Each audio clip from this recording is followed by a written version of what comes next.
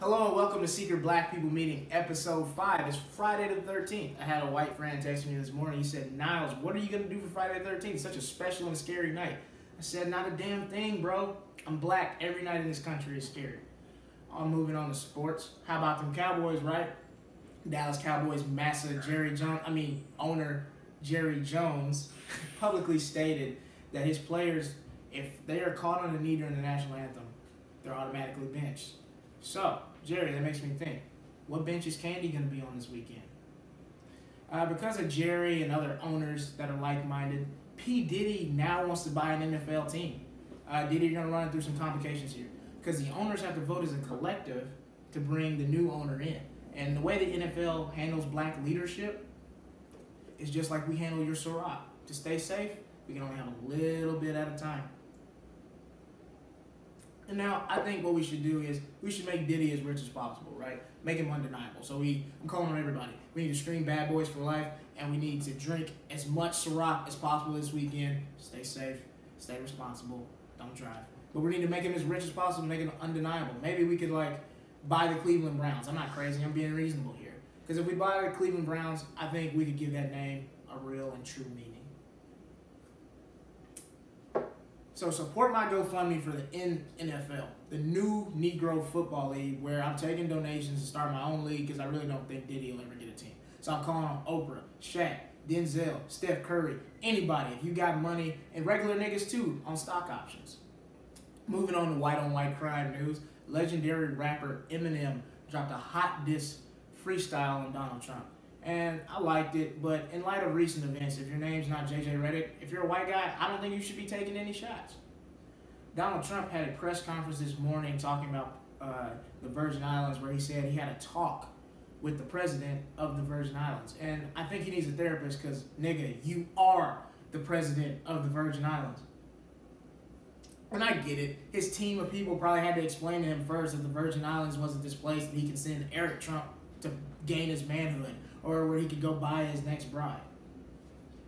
I don't know who's on your board, Donald, but look, I know a guy that needs a job really bad, Harvey Weinstein. I don't see him getting much work these days. Because Rose McGowan, she took to Twitter and she lit Harvey Weinstein up with sexual abuse claims, telling her own stories, and just other dirt. And of course, Twitter did what the rest of society does when women speak out. They shut her down. And so to combat that, the white feminists are going to boycott Twitter. They're going to do the women boycott Twitter, where they're silent for an entire day, basically giving men what they want. And I get it with the whole silence as a form of protest for the white feminist movement. I mean, there was a silent majority that voted Trump in, hashtag 53%. They were silent when Jamel Hill was suspended by ESPN. They were silent when Leslie Jones was being attacked. But of course, they're not silent when the N-word pops up during a Kanye West song, because priorities, right? But hey, white feminists, you keep boycotting Twitter while women of color actually do the work. Women of color, they're probably going to gentrify that and take credit like ISIS later. And we have to keep working, and I'm calling on the men too, because Harvey Weinstein is just the tip of the iceberg. He's the 1%. There's so many else like him, and it's not just in the film industry. It's in every industry. It's in every workplace where women are. They're being assaulted, abused, groped. Things are being said, and as men, we need to call that out. We can't just not sexually assault. We can't just not rape. We have to be anti-sexual assault. We have to call this out, and we have to get these people removed, because this is a problem, and it's just now coming up to surface. This is Secret Black People Meeting. We'll be right back with our special guest, Courtney Banks. As a Dolphins fan, I must say, if you've got cocaine in the building, how about you give it to the quarterback who looks like he's falling asleep every goddamn game that I watch? I literally had, one time Jay Cutler was standing with his hands on his hips during a Wildcat play. How about you give him a little, and maybe he'll, run. Maybe he'll throw. Maybe he'll see that there are people open. What's up, everybody? I'm here with my fellow commissioner of the new Negro Football League, Darren Davis. He's an LA native. We came together and we started this league because we wanted players to be able to be black as hell, and we wanted to have black owners. So Darren, explain to our viewers today, what are the incentives of helping us grow this new Negro Football League? Now that we have a GoFundMe account, if you donate $10, you might get a mug with a little something in it. If you donate $20, you get a mug shot with your face in it. Hey, there we go, baby. But right now, we are on a double budget where we need more than $20. So if you donate anything excessive of $20, you will get to meet one of the players/owners because everyone is on the field taking a knee. New Negro Football League. You're not taking a knee, you're an enemy. Donate. What's up, guys? We're back on the Secret Black People Meeting with my lovely special guest, Courtney Banks. Growing up, did you get any like Fresh Prince of Bel-Air jokes? Like the Banks family? Not growing up, just moving here. Oh, really? Yes. So you've gotten a lot? I mean, I do feel like I'm looking for my real parents. I would like them to live in Bel Air. Okay, yeah, right. I mean, that would be nice. Yeah, where are you from? I'm from Virginia. I mean, my real parents are great. Whoa, what? Virginia? Yes. That's funny. You're the second female guest on our show, but Angelica Mackey's also from Virginia too. So like, yeah. So every female guest we've had have been from Virginia. So is that VA or is it? Doesn't matter. We're high, you guys. Let's not joke. What is Virginia like? What is? Virginia is where I lived. Very white. Okay, because I'm from Mississippi, so. Was it very white? Yeah. Where you lived? Yeah. Yeah, I don't know. It was just very white. Yeah. I mean, in a way that I didn't even notice. But yeah, because it's just normal. It's just, yeah, exactly. Yeah, so I realized growing up that I was so sheltered. Like, the only time I saw black people was if I went to church. Watch BT. No, I did not watch BT. Oh, I watched CMT a lot.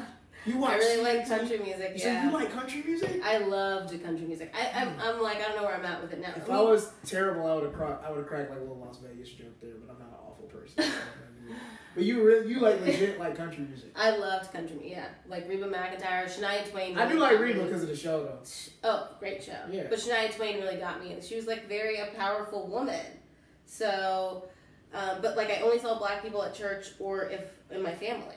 And then the only other time I saw black people was like on the news committing a crime. Oh, so it's like crazy. But this is what's important though. Why the media is so important because I realized moving. Mm-hmm.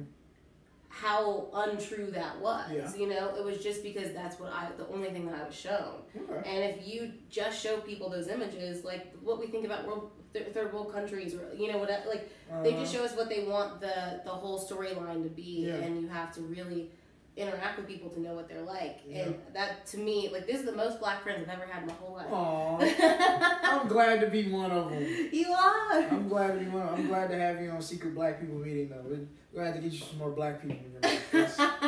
But that's true though with the media thing. Cause I ran track, so I had like some African teammates, and so like seeing their like some of them were like had money, like, and so like it's just like seeing like my friends them talk about no, this is what Zimbabwe really looks like, and this is what's in Nigeria, like. Because we're only taught like they're just holding signs for like 10 cents a day and stuff like that. But it was cool.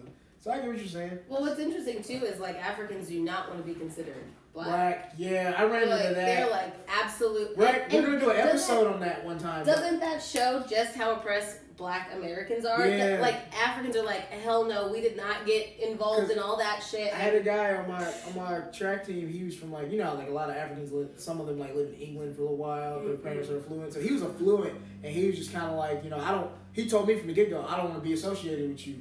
I don't want to be associated with all these black people and stuff like that. And I remember we stopped at a gas station on the way to a meet, and there was some guys pants sagging and just acting real like ignorant in the store. And he was like, see, that's the kind of stuff that I don't want to be associated with. And I was like, bro, we not all like that. Like, it's just like, if you probably stopped watching black movies after 1998. Like, we How not do you all... combat that, though? Like, I don't know. do you have a problem with guys pants sagging? No, I don't really? care. I do. Why do we do that? I don't know. You guys, there's already enough shit against us. Yeah. It's not like we don't. I mean, I don't do it. We've proven to have such great fashion. Look at like so many men's athletes. I think that's really helping that they are dressing really well. Yeah.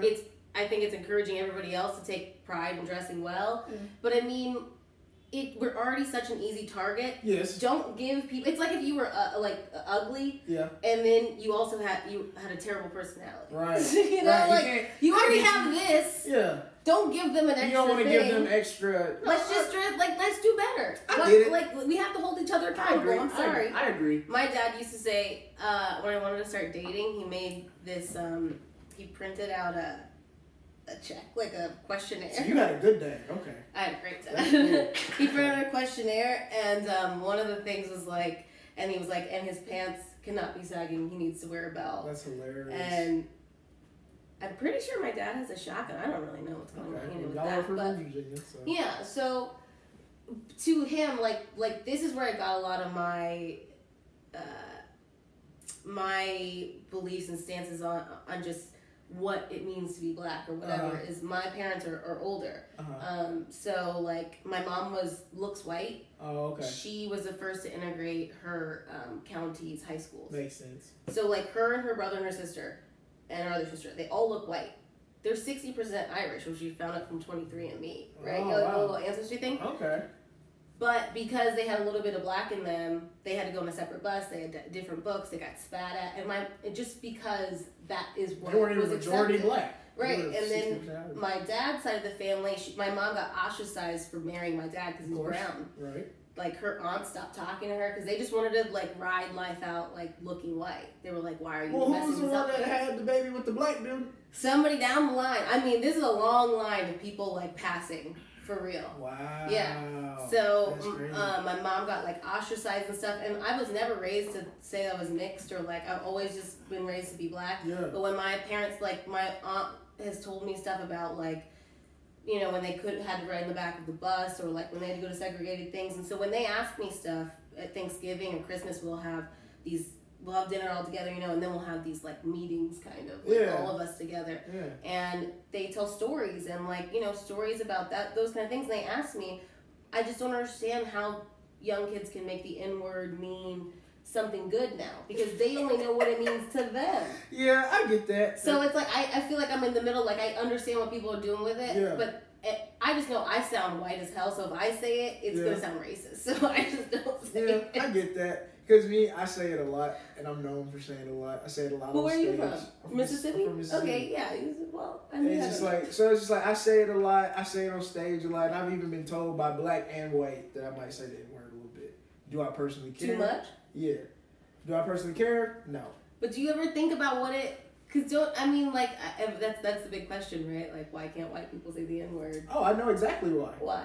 Because when they used it, it was for something, it was to call black people ignorant. It was used to suppress, used to oppress and do all these things. And then when black people, they turned into this term of endearment. And so now you live in a world that's in this country that's basically shaped by slavery, shaped by white supremacy and all these things. So you get all these benefits of being white, you get all these privileges of being white. And so now you want this one word that we've... Oh, they want it so you bad. got all of that. They want it so bad. You got all of that, and now you got this, you want this one word to be turned into this term of endearment, which is like crazy to me. But I'm just kind of like, there's so many things like you can do as a white person. There's so many things that I can't do as a black person, and you just want this one word that I have, this one thing. It's crazy to me. The thing that bothers me with that argument of like, well, how come it's bad if you say it this way, or it's different if a black person says it?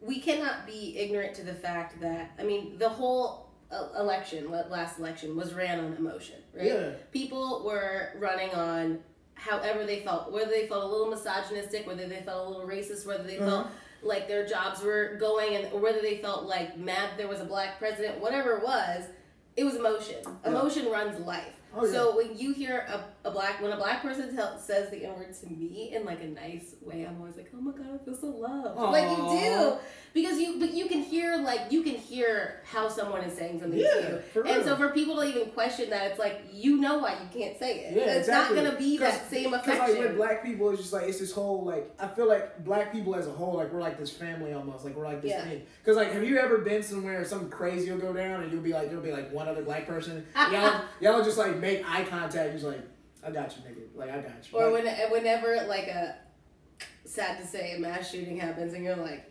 Yeah, like, check that headline real quick, you know?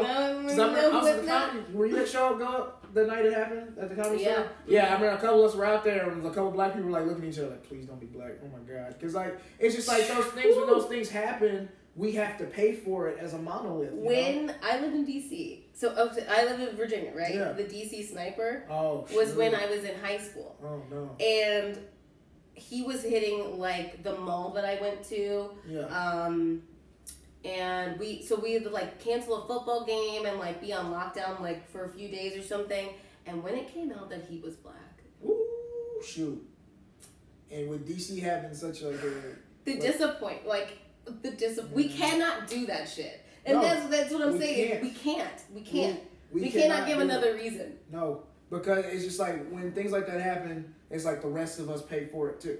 It's like this whole. It's like that's why I feel like. That's why I feel like Barack Obama winning president, black people are like paying for it. It's like whether good or bad, when we do something, the rest of the group has. That's how we're treated. We're treated like this huge monolith. But if a white person does something like that, they're a lone wolf. You know what I'm saying? Right, So it's crazy. Like you said, like I bet that was because you were in Virginia. I bet that was rough. I just wonder where that like need of. I just because it seems to go back quite far. I just wonder where that need of like needing to be the supreme race or needing to be, because you can track it back so far through your European history and all that stuff. Like I understand like needing to, if you were a scavenger or something, like needing to secure land and needing to have a tribe and all that stuff. But we've got laws and we've got like, you know, we're supposed to be representing each other in government and stuff. But it's still, like, it really does, I feel like, a lot of times come down to this thing of, like, I gotta root for my black person, I gotta root for my white person. Like, Issa Rae said. Yeah, I'm rooting for everybody black. black. That's how I live my life. I'll root for everybody black. That's how I see it. Unless they're Eric Abernathy. I love that guy. He's great. He's great. He's great. You know, but I got a lot of white friends. I love my white people. I do. Because, like, especially, like, when a white person gets it, you know, like, it's just like, wow, like, you're amazing. You know, like, you're a unicorn. It's great.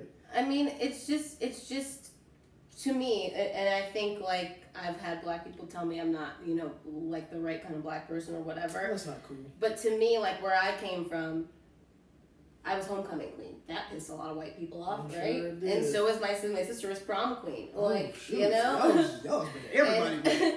And like, I was president of my class all the time, and I was like super, like I was involved in everything. You were in a sorority in college too, right? Yeah. Okay. And I think that I felt like I had to hold myself to a standard of I cannot mess this up. Yeah. You know, my parents worked too hard to mess that up. Do you think a lot of times where like black kids that are raised, I've asked people this before, black kids that are raised in quote unquote good homes and stuff, do you feel like there's like this real pressure on that black kid to succeed? Because it's just kind of like my black parents did what a lot of other black parents weren't able to do, so that means I have to go over and beyond. What do you think about that? I don't think it matters what household you're from. I think every black kid feels like that. Just that pressure to really do something? I think it's, and to me, I see so many inconsistencies because I almost feel like a double agent a lot. Like, and I really wanted to go into politics eventually. Hey, do you think? And my parents were always like, you should be a lawyer. And I was like, no. Because I feel like they're pretentious. Watch them emails. Right? Watch them emails. I put everything out there. All my scandals will be out before I ever run. That'll ruin a whole election, apparently. So you can't say anything about me. People care more about emails than rape. So pretty much, yeah. So watch that. That's true. But I think that, like, to me, I could see, like, I went to like a private school when I was younger. Okay. And then I went to a really nice public school. And then because I'd gone to the private school, I was advanced in learning. So then I got into the gifted program. Then I got to go to a gifted program within my high school. Okay. We went on field trips every month. We had access to the best of everything. Okay. And we were only like 15 people from my school, 15 people from another school. And the taxpayer dollars went towards this. Why can't every kid get that kind of education? Right. Why am I getting this education when there are people who don't have books that are even up to date? It's ridiculous. But what's annoying is I was in that environment and I would say stuff like that. People were like, you're ungrateful or you're not patriotic or... You know, like when 9/11 happened, my mom works at the Pentagon. Right. She worked there when it happened. She lost friends. She was like, we should not go to war. Yeah. I said we should not go to war, and I was like ostracized. But everyone was like calling, French fries freedom fries and shit. This was before your time. I'm old.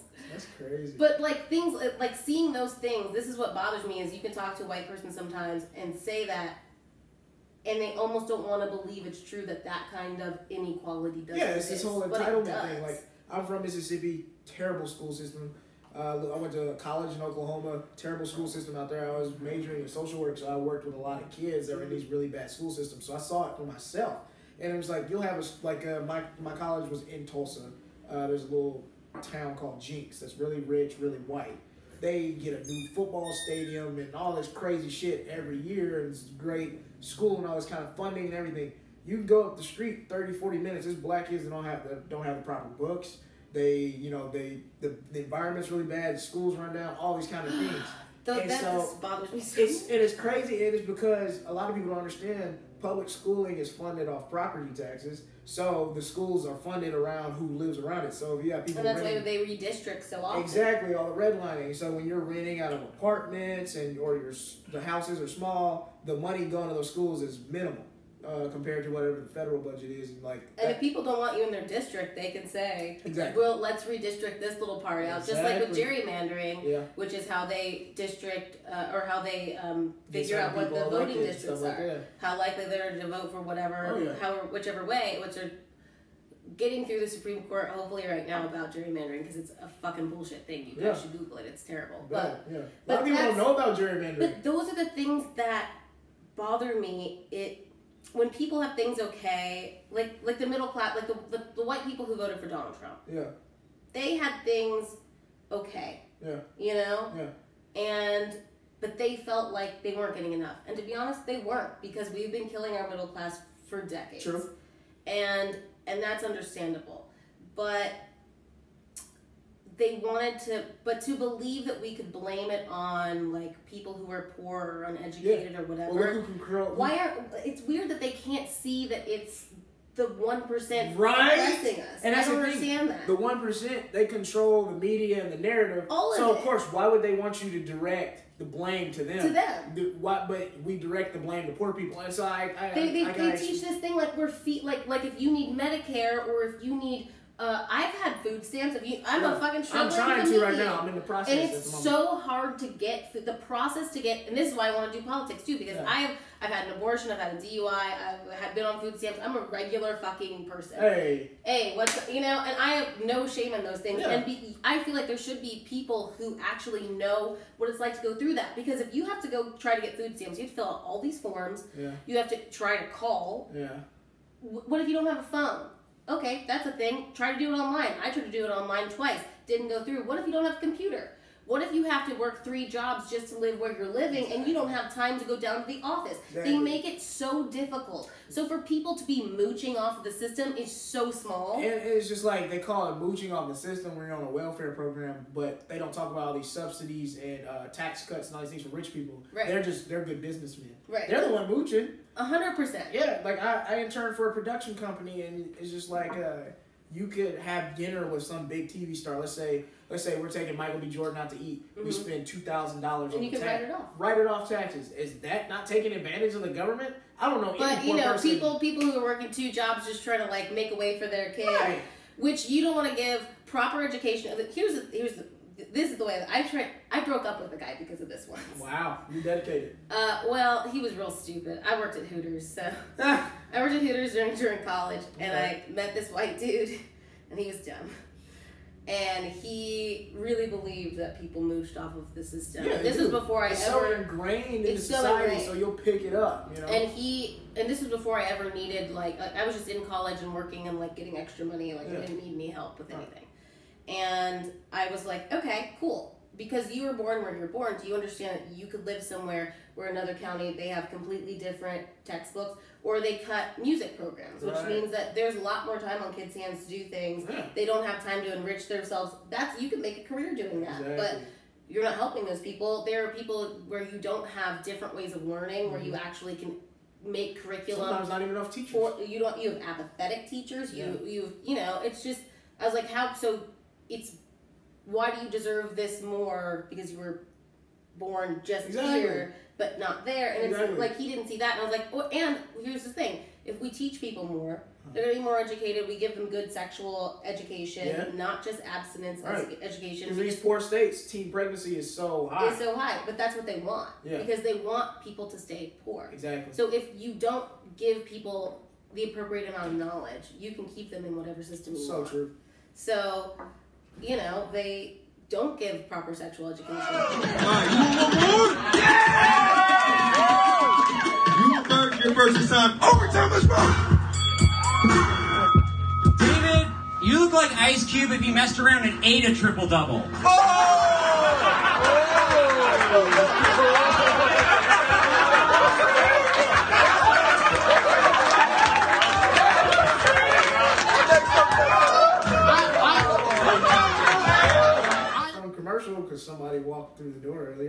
happens when you shoot at an apartment.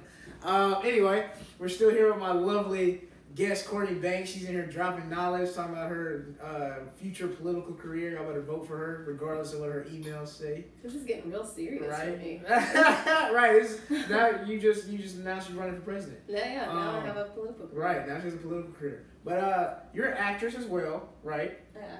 Okay. So tell me kind of like what you think about this whole like Harvey Weinstein creep business going on in Hollywood right now. All the people telling their stories. Some people coming out and saying that, I knew about this for a long time, all that. What do you think? I mean, I think a lot of what needs to be said about it has been said. Like, obviously, it's terrible and unexcusable, and we can all agree on that. But I think the deeper issue is things like Rose McGowan getting blocked from Twitter for calling him out for his sexual harassment. We have a president who threatens all of our lives. I have anxiety that I have been diagnosed for, and when he says threats to North Korea, that's crazy. I cannot get through a whole day. I have such bad anxiety. Wow. And he's allowed to do those things and taunt people, but somebody a woman calling out a powerful man for something that he's done is just not okay. Right. It's crazy. And it's this whole stigma. It's almost like it's with sexism, it's with racism, it's with any issue. The person calling it out and telling the truth is worse than the actual action that happened. Right, because we hate the truth. Yeah, I mean, we hate the truth, and we're always trying to save face in the way America moves on symbols. And so it's America is the best PR company ever made. Seriously. We have this amazing advertisement of freedom and liberties and respecting each other and a melting pot. But then when you give your opinion, and we hate each other. Yeah. But why? Why? Because we enact laws that benefits some, and we get scared that we're not gonna. It's this thing that because we all don't look alike. Usually, countries that look alike have more peace. Yeah. Because we don't look alike, we're scared that we're all gonna stab each other in the back. So it's we make these laws and stuff that help each other. And I think that with capitalism involved in that, you have a person like Harvey Weinstein who's bringing a lot of revenue. Yes. Because he had a lot of revenue to begin with. Right. Where he's from. But I mean, and I think that this is the bigger discussion is that it's just on dudes. I see so many dudes say stuff. Being a comic, you see dudes say things. Today, I have been talking about on my podcast, guys at the Comedy Store or within the comedy scene harassing women, and women have opened up on my podcast about those things. Yeah. And one of my guy friends was so mad at me, and I was like, you're clearly mad at me because I don't want to date you or I don't want to fuck you or whatever it is. Yeah. And he was calling me a whore, he was calling me a slut, all of it. And I was like, I know why you're doing it, but I don't understand if you see why you're doing it. Exactly. Today, he sent me a text message, and he was like, I was just really thinking about all of this stuff, and he was like, I'm so sorry, I was a dick, and I really did antagonize you, and he did. Yeah. And I hope more things like that can happen. Yeah, because it doesn't just start at this Harvey Weinstein, I'm a powerful man, I can do what I want. It starts at the frat parties. It starts on the comedy scenes. It starts at the house parties and things like that. It's a thing of not liking the truth. It's not cool to be the person at the party. If somebody makes a rape joke, for you to be like, Chad, not cool. Yeah. It's not cool to be that person. The guy, Jason Momoa, that's on Game of Thrones, he cracked the joke at the little thing or whatever, saying it's great being on the show. I get to rape beautiful women. That's kind of weird. Yeah, but I mean, it was in terms of... Okay, I love Jason Momoa. And I like it too. In terms of, he was like, it's cool to be on a sci-fi show because in those realms, you guys can't deny that you guys want to rape women sometimes. I don't. Yeah, that's kind of weird. Well, that's good. But it's just like him I see, even I'm apologizing for his behavior because I've been taught so much... That's okay. No, to apologize for men. Basically, when you are socialized into society, so apologize for stuff you have to justify in your mind what a guy did. Yeah. So if a guy, says something about your boobs, well, your boobs are out. Yeah. But you know what? I have big boobs and I want to be comfortable. So why can't you just be an adult? Exactly. And fucking just respect that I'm a person. It's this whole thing of telling women they have to dress a certain way to appease. Right. Well, you never know how a guy could act. Well, no, we need to nip that in the bud. That guy doesn't need to act. That's the problem. We do the same thing with black people, right? Yeah. So black people should assimilate to white culture. Exactly. So don't wear a fro. I'm wearing a wig right now. Right. I mean, mainly because I'm lazy as fuck. Really, that's what I was hungover. But that's true. Like, there are kids getting kicked out of schools because they're wearing their hair naturally. Black people have to do things to make white people feel comfortable. So women have to do things to make men feel comfortable. So if they take out their dick, we have to somehow make that situation it's funny bearable. when we do it. It's funny. It's or stupid. it's cute, or it's just a guy being a guy. Like exactly, and that's the problem. Boys, that whole boys are just being boys thing. That's the thing. We need to. Well, I guess we need to reshape what it is to be a boy then, because like that's bad. You know what's really the big stressor is being like where we are. Yeah. And we were talking about this earlier. You guys, we're like friends. Yeah. But we were talking about we're at this level where we're coming up in comedy. Yeah. And to me, yes, lots of guys have said weird things to me or done creepy things to me. Yeah. But at times it feels like, don't make a big deal about that. You know, it's not a big deal. Yeah. But then when you hear they've been doing it to all these other people, then you that's feel... a problem. It's a pattern. So something like a Harvey Weinstein, if people are not talking about it, which these actresses... It is so difficult to be an actress in Hollywood. Oh my gosh, to make it in Hollywood. I heard a black actress, literally a casting director told her the reason why certain black actresses aren't getting in is because y'all won't do what these other girls will do for me. That's crazy. That's true. You have to literally like sell your soul. That's why, like, if I don't make it, I really don't care. I'm like, you know what? There are things I'm not gonna do. Yeah. But there are people who will do anything, and there are guys who need their ego stroked so much that they will ask anything of them. And it's this whole having power so over a woman. It feeds into itself. Yeah. And so if we're not talking to each other, if we're not calling each other out at these low levels, that's how people progress. Yes. So I feel guilty because we all know that there are creepy guys who will slide into your DMs and say some weird shit or yell at you in public because you didn't have sex with them or something. Yeah. And that's the really hard balance because I don't like to be a drama. I don't want to be a drama queen. And people know that when I'm dramatic, like I'll cry in public. I'll make a big scene if I fucking need to. Yeah. Like if I feel it. It's okay. But I'm so desensitized to guys saying weird shit to me because it hasn't happened so much and it's been okay for so long. Right. That I don't even think about it anymore. And just like when women, and I've seen this in like my own family. There's been just with stories I've heard in my whole family, in my own family where like cousins or aunts back in the day when they were younger, if they would come to an adult and say like, well, so and so did this or touched me or whatever, it's just kind of like, okay, be quiet. Like it's like we don't want to cause a scene. It's like saving face is more important than my body and things like that. And so for like you said, women are so apologetic to men in these things because they've been taught since this age. Like I just need to get over it, and that's really the problem. Like I'll see, like you said, with black people, they'll apologize for things if they make a white person feel uncomfortable. I'm like, no. Don't apologize for that. Like they need to be able to operate and be around people, and so that's why like guys, like we have to I guess with men we have to like create a culture to where making women uncomfortable is just going to be unacceptable from now on. You guys have to call each other out. Exactly. I mean, it's really that thing of like, and you got every guy group has the dude who always goes too far. Right. Every guy group has that group. Right. I know that. Right. And you're like. It's kind of like every girl group has that girl who gets way too drunk. Yeah. And like wants to flash her tits or something. Yeah. You gotta stop her from flashing her tits, right? That's what I would do. Yeah. You gotta stop him from trying to grow. You just gotta be like, it's too much. Exactly, because then you get these things like Harvey Weinstein. Nobody stopped him, and the thing is, there are people that are reported they knew what was going on. People on the board, people that worked with him. They knew it, so I'll never put blame on one of these actresses that were in their 20s and they just didn't tell anybody because there's so much shame that comes with it. I put the blame on the people that were working with him that knew about it. That's why I hate when people are just like, oh well, if they got sexually assaulted, why didn't they say something because it could happen to another girl? Well, the thing is, they don't know if this has happened to another girl. Exactly, it's like it's just like female gossip has got to happen. And so it's just like, and I hate the way Hollywood works because you're literally using somebody's passion and their dream against them to have this power over them to where I can do whatever you want because you want this so bad and you're not going to tell anybody because I'm big, and so like I heard the recording of Harvey talking to this European model and it was really just disgusting. She said she was uncomfortable like 50 times and he literally said like, well, if you don't do this you'll never see me again. I was like, what?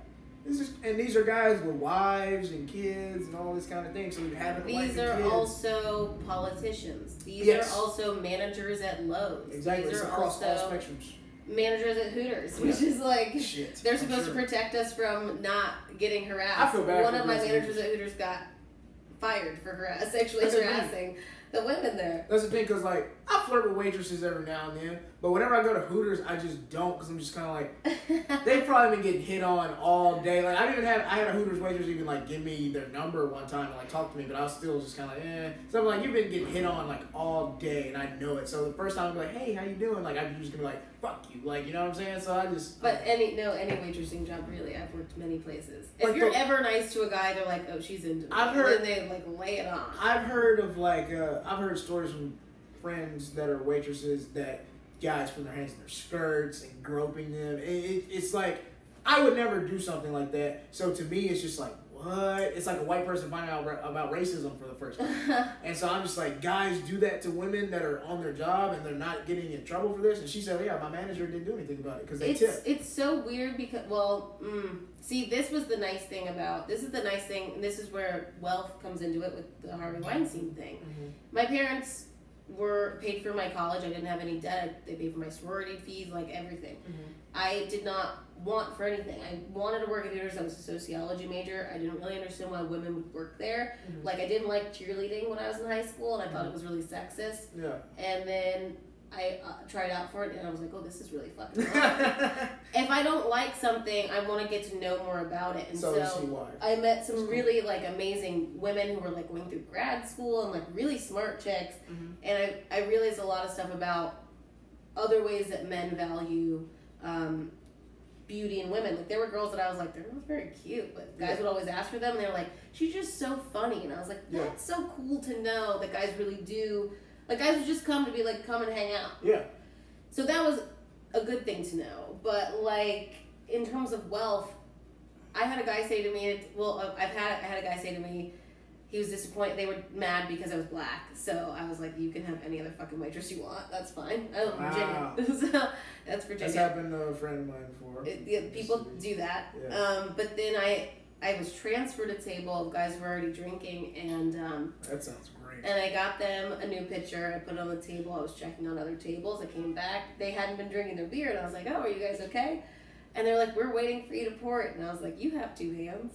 What? And they were like, "There goes your tip." And I was like, "I don't give a shit." Like if you're in a position where you don't need it, you don't have to take shit, right? Yeah. But if you're in a position where you do, need that job or need that break or need that whatever, you're gonna do things because people rely on you, because you have to pay your rent. Sure. Because those are real things. Because like reading the story like with Gwyneth Paltrow and stuff like that, she was like, I needed that role, but she said like I was so scared, and that's just crazy how that could work. And it's interesting to me how many like stories keep coming out every day, and then more and more people. So hopefully that, and I kind of hate that that's the way that this has to end, because I hate the idea of people having to relive their trauma just to have a problem fixed. Like, why can't somebody say there's sexual assault in Hollywood and we need to stop it, and that makes people stop it? Why do I have to tell a 30-minute story of how somebody groped me and made me feel uncomfortable and relive that trauma in front of you just to get you to care? The same way why we have to keep talking about how black people keep getting killed by people who are unarmed. I can't, like, I hate when people share those police shooting videos on Facebook. I can't watch them for my mental health. Like, I've had a really bad experience with police. And so watching those videos, like, I see myself in that stuff. And so it's just like, I can't watch those. And so it's just like, the thing is, for some white people, they're never going to get it until they watch a black dude running away from a cop get 9 shots in his back for no reason. At the end of the day, I mean, honestly, the Las Vegas shooting, and I don't know if anybody said this or wants to say this, and it's probably not a good thing to say, but it's true. Okay. Could not have been better that it was a white shooter and a country concert. Yeah. Quite honestly. That's crazy. Because the racial divide in this country is so bad right now. Yeah. If that had been like a hip hop concert or something like that. Well, hip hop concerts are white kids. Well, I feel like it wasn't. I don't know. I'm just saying. I feel like if that had been anything racial, that would have been. Oh, that would have been terrible. Terrible. That would have been terrible. So, like, in a way, I was a little relieved that happened. But I mean, yeah. I mean, you got like we have to keep talking about it. But I mean, it all comes down to money. Like, we just need more. We need to keep talking about this stuff and pushing people stuff. What happened black to NFL owners. Yeah. They need to own What it happened too. to Weinstein needs to happen to these creeps. You just need to get removed.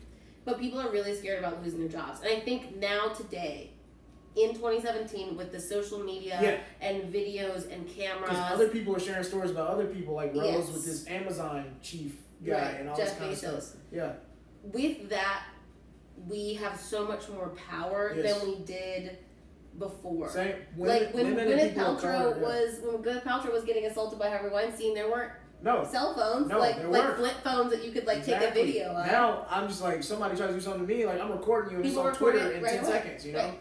And so it's just like social media has been, like you said, just such a great avenue for people of color, women, the LGBT community, for our voices to be, projected, because really, if you had privilege and you didn't care, you just were able to not care. But now it's so in your face, you have to. And that's why, like, a lot of people are like, oh, I'm tired of talking about racism, because this is the first time in their life they're actually having to talk about it. Right. And you can't just skate away from it, because I feel like even people of color, even at this point, are just like, no, I want what's mine, and I should be treated like a regular person. Women are at the point now where they're like, I should be treated just as an equal, which you guys should. And so I think a lot of wanting to be involved in the workplace was a lot of accepting sexual harassment. Yes. Because we were only allowed to be secretaries, and we had to do weird shit, and the sweethearts and the honeys and like all that kind of name call. If you had called that out then, you would be out of a job. Exactly. So it's like we're at this point where I think we're secure enough in that enough of us know what's right. Exactly. To do what's right. That's so how are you going to call out men? Me? How am I going to call out men? I mean, I feel like I do it already, because I was just raised to do that. Like, if I have friends that have even gotten mad at me because I'll tell, like, hey, that's not right. You know what I'm saying?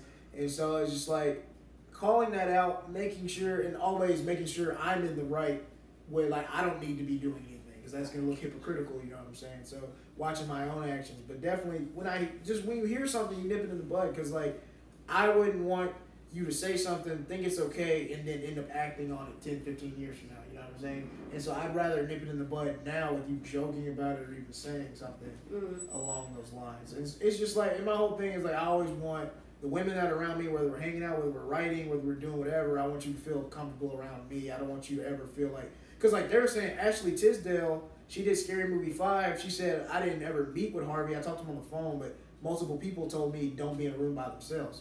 Don't be in your room by yourself.